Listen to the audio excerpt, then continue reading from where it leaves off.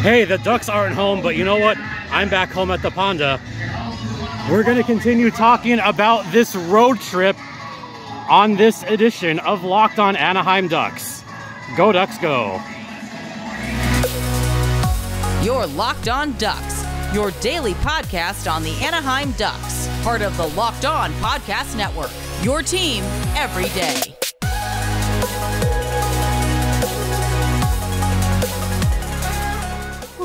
Welcome to Locked On Anaheim Ducks, part of the Locked On Podcast Network, your team every day.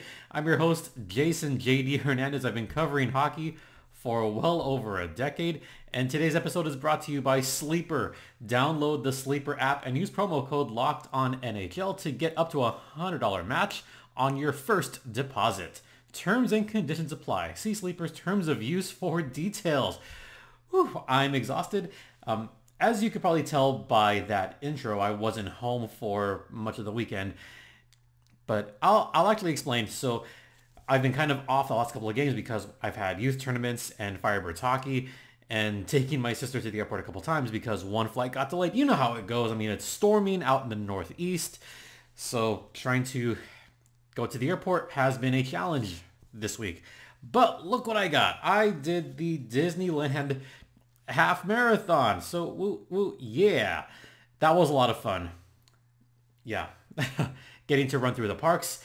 This is the first time, by the way, in 7 years, actually 6 years, 2 months 6 years, 2 months since the Disneyland half marathon, or since there's been a half marathon at Disneyland parks. And we got to go through the Ponda and got to meet up with Wild Wing.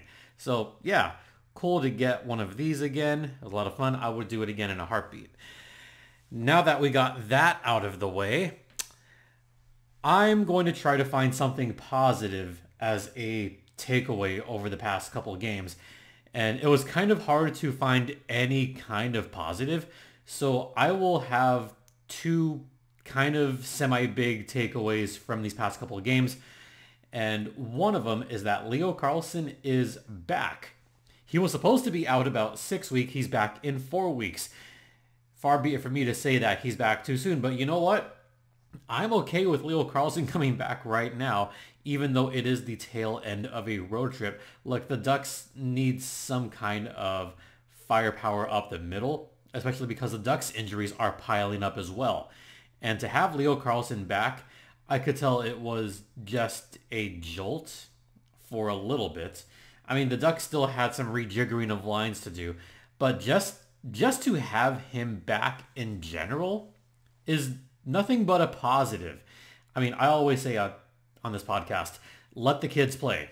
And Leo Carlsson, I think, is one of the best kids on the roster and still one of the best rookies in the National Hockey League. Another big takeaway that I want to talk about really quick is Alex Killorn is starting to heat up a little bit. He had been out with injury, and there were games where he looked like he had lost a step or he looked like he was behind everyone else. But that game against Tampa Bay kind of brought something back in him. There was a 2-minute long video for Alex Killorn during that media timeout, and that was cool to see the tribute for him during that timeout. That was a long video too. And you could see the emotion in his face after that. And he really went after the Lightning. And especially more so against a team that he has had some big goals against, a team that has been his biggest rival for years, and that's the Florida Panthers. Alex Killorn likes to play against the Florida Panthers. He likes to score big goals against them. We've seen this in previous years.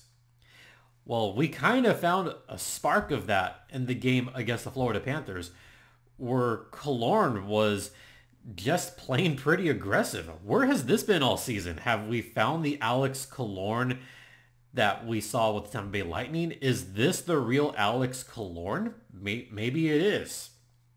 But he had 2 goals against the Florida Panthers, and he was probably the Ducks' best player offensively in a shutout. I know that sounds oxymoronic, but go with me on this. Alex Killorn was one of the few players that was trying to generate some kind of offense on that game. He was one of the few players that had generated any kind of positive play when they had the puck. He was one of the few players that was actually being a little bit aggressive and trying to get not only some shots on goal, but some quality shots on goal. So for me, Alex Killorn has been the player out of this road trip that I think has gotten better from game 1 to game 5. So I take that as somewhat of a positive sign. And I know I'm trying to find anything positive out of this road trip, because there was a lot on this road trip that definitely wasn't good, folks, believe me. But, you know, I just did the half marathon. I just got back. I wanted to at least start off on a positive note and get to all the negatives on a later podcast. But hey, Alex Killorn, I think you're back. I think you're finally back. All right, we're going to step aside for the first intermission, and I'm going to talk about the last couple of games that the Ducks have played on the road. Now that we're on the other side of the halfway point of the season, I've got a lot to say about both those games. We will get to that on the other side. And now, a very brief word from Sleeper. All right, so the Sleeper app, if you haven't downloaded it yet, that is where you can win 100 times your cash in daily fantasy hockey contests. And it is the official daily fantasy app of the Locked On NHL Network. And you could win big by projecting whether guys like Kucherov or McKinnon or Crosby record more or less than their sleeper projections. And you could also play fantasy NFL, fantasy NBA, all that on Sleeper. To win 100 times bet on Sleeper, correctly predict the outcome of 8 player stats. You heard me, Ducks fans. You can win 100 times your money by playing daily fantasy hockey with Sleeper. So nail your picks so you can start winning big. Use promo code LOCKEDONNHL and you'll get up to a $100 match on your first deposit. Terms and conditions apply. That's code LOCKEDONNHL. See Sleeper's terms of use for details and locational availability. Welcome back to Locked On Anaheim Ducks, part of the Locked On Podcast Network. I'm your host, Jason J.D. Hernandez. Let's talk about the last couple of games on the Ducks road trip, where they actually did okay. They won a game. We'll talk about that game right now against the Florida Panthers. Now, this was kind of a weird game, folks, because this was a real back and forth. There was also an early start time, 10 a.m. on Martin Luther King Day. Now, I didn't actually watch this game because I had to drive out to Coachella Valley, but I did listen to almost the entirety of it. And by the way, I've said this several times, but if you're not listening to the games on Duckstream, you're really missing out, because Steve Carroll, as I've mentioned, does a fantastic job. Emerson Edom, I think, is a great color commentator. So, you know, maybe you could do it like the old school days, maybe mute the TV and put on Duckstream, and there might be like a 2-second difference, but hey, you know what? I love doing that. I think I get a lot more out of listening to Steve and Emerson than I do on the TV side. But that's just me personally. So let's get to that game against the Florida Panthers. Now, I think my big takeaway from that one was Alex Killorn. He did get 2 goals in this game, and the Ducks fought hard on this one to have two-goal comebacks. I think that shows, as Emerson said this several times, this shows the resolve of this Ducks team. The fact that they did not give up and did not get themselves down when they were down 2-0, they didn't get down and tied the game up. Now, of course, they got back down 4-2, but they still didn't give up after that. They still managed to claw their way back and get into this game. And I think that shows how much this team has grown and can grow if they can come back from multiple goal deficits, not once but twice. Then I think this is the game where there was all the good signs for the Ducks and all the bad signs as well. And I'll talk about the bad signs more on another podcast because there's a lot of them. But just to quickly go over this game, Ducks got themselves in trouble right away, and special teams were in a big issue on this one. Sam Bennett scored on the power play. Yes, I know, the Ducks' lack of discipline again. And then the Ducks, while on the power play, nothing happened. They allowed a shorthanded goal. I'm going to try to stay positive here. Florida took a 2-0 lead. And then it was Alex Killorn. Alex Killorn, I still think, loves playing against this Panthers team. If there's a team that he doesn't like, it's the Panthers. He scored his 5th of the season, finally, making it 2-1. So Ducks are mounting a bit of a comeback. And then the Ducks do something that they haven't done a whole lot this season.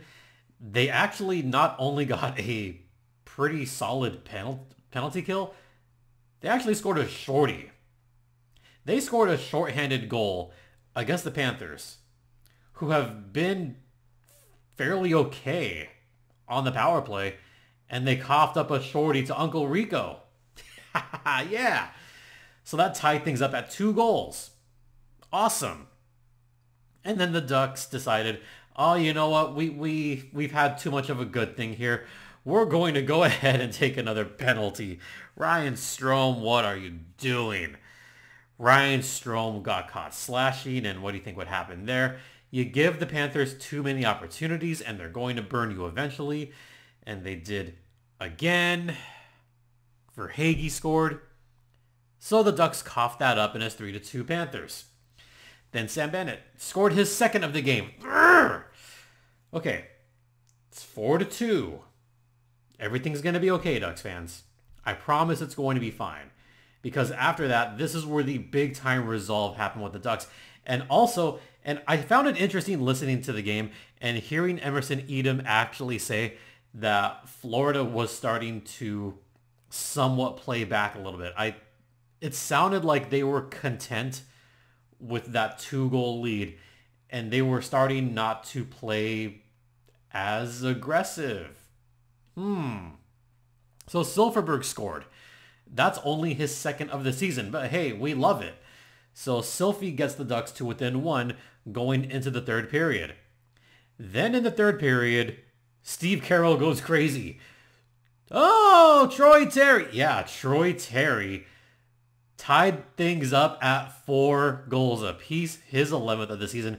Troy Terry, by the way, starting to heat up a little bit. He's got 11 goals on this season. Troy Vetchkin starting to play with a little bit more aggression.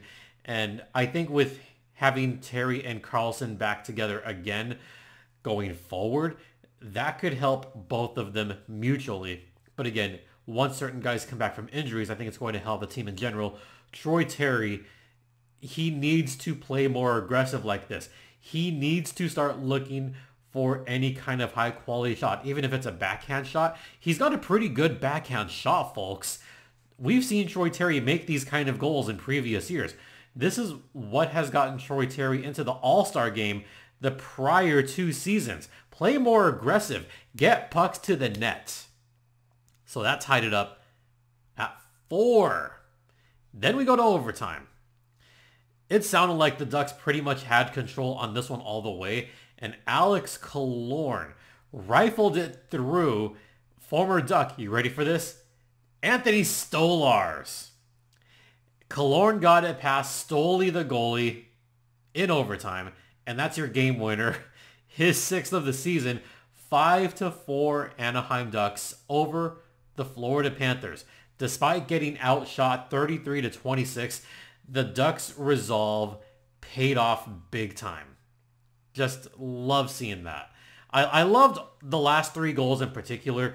You know, Silfverberg, going 5-hole on Stoley.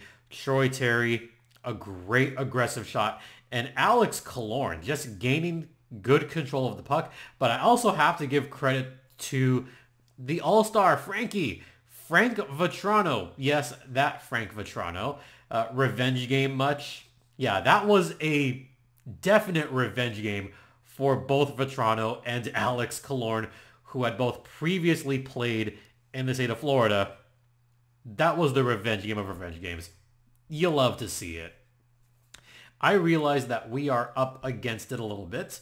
So what we're going to do is we're going to take a quick intermission, talk about the game against the Washington Capitals, and kind of put a bow on this whole road trip. We'll get to that on the other side.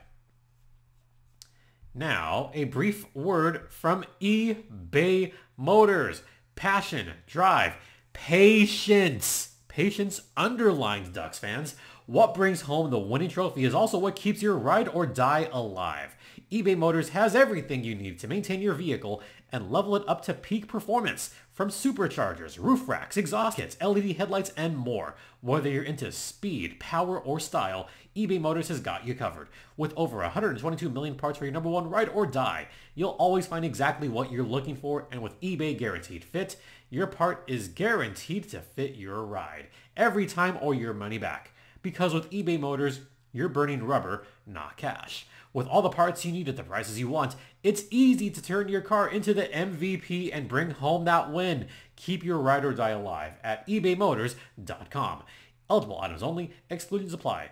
eBay Guaranteed Fit only available to U.S. customers. Welcome back to Locked On Anaheim Ducks, part of the Locked On Podcast Network. Once again, you're locked on with Jason JD Hernandez. Let's talk about that lousy game against the Washington Capitals. This one kind of drove me nuts, folks. It really did. Actually, watching this whole game the entire way, this was the John Gibson show, in a sense. I think Gibby definitely wanted the frickin' taser in this one, because he tried everything in his power to keep the Ducks in it. That was also the return of Leo Carlsson, by the way. That top line of Killorn, Carlsson, Terry, they were pretty okay. Also, McTavish still on the third line, because McTavish recently hasn't been playing all that great defense. Yeah, I could see why he'd be in the third line. McTavish going through his struggles right now. On this one, we had an early too many men penalty on the Capitals. Yeah, the Ducks didn't get a too many men penalty. The Ducks learned how to count. The Ducks can count to 5 now? Oh my God. Yeah, they actually did. So that was power play time for the Ducks, where they did absolutely nothing. This will be a theme. Then we had a nice little spirited brawl. Not really a brawl, but a spirited little fisticuff between, I think it was Joel Edmondson and Ross Johnston. There were some hard hits. I think Johnston took a heavy hit on someone, and then there was a hit back, then another hit back. So it was like 3 consecutive big open ice hits. And finally, Johnston and Edmondson had enough. They were like, all right, let's go. All right, drop the gloves. Bam. There they go. They start fighting right by the bench. Okay, that was a neat little scuffle. Then we had what I thought was the worst play of the game. Now, I'm still a fan of Leo Carlsson. However, he is still a rookie. This was his first game back. There were a couple of shifts on this game, and this is where I'm going to be completely honest with you guys, okay? Leo Carlsson is going to have his rookie moments. He is going to have his mistakes, whether it's on the neutral zone or behind his own net. That's something that he has to be careful about. And part of the first couple of shifts of mistakes, I attribute that to he hasn't played in over a month. It's been a while since he's had any in-game action. This was a bad mistake, leading to what, in my mind, was going to be the only goal of the game. So Leo Carlsson had the puck in his own end. Like, he was behind Gibby to the right. And Leo Carlsson had control. And that's where he kind of like tried to stick handle, but he couldn't exactly do it. And I don't know if he was trying to gain control of the puck or if he was trying to pass it. I don't know if he was entirely sure, but he coughed up the puck, and that was a bad turnover, which gave control to the Washington Capitals. And about 15 seconds after that turnover, bam, Ethan Bear scored. That made it 1-0 Caps. And there was 2 players that I thought did not do well on that one, especially on a 4-on-4, by the way, because there were offsetting penalties going on that 4-on-4. And I think this was on the penalties between, I want to say this was Strome and Mantha that had the offsetting penalties. And this was also towards the very end of the first period. When it's towards the end of the first period, you need to keep control and maintain control throughout the rest of that period. Yes, you can slow down a little bit, but, don't make those bad decisions towards the end of the period. We've seen this happen a lot. You keep control. You try to get at least one or two more good shots. You pay attention to the clock. And you say, okay, there's about 40, 30 seconds left. Hold the puck for a few seconds. Wait for that line change. And then see what happens. Try to generate something. Nope, just a bad turnover. So this one, part of it goes on Leo Carlsson. Part of it goes on Troy Terry, who just looked completely lost out there defensively. That was a bad look by Troy Terry, just looking absolutely befuddled defensively. And that's what led to that Ethan Bear goal. That was it. I don't know who Troy was trying to pick up or who he was trying to cover for, but all of a sudden, TJ Oshie getting it right towards a better spot, rather. That's what I'm trying to say, folks. And Ethan Bear picked his spot, and that's his first goal of the season. So that was 1-0 Washington, and it remained 1-0 for pretty much the rest of the game. I mean, Alex Killorn, he kind of had like a semi-breakaway. That, I think, is why I try to have some kind of positive on Alex Killorn. There was positive in the Florida game. There was positive in the Tampa game. There was positive in this game. He did a great job protecting the puck and breaking away from not one but two defenders.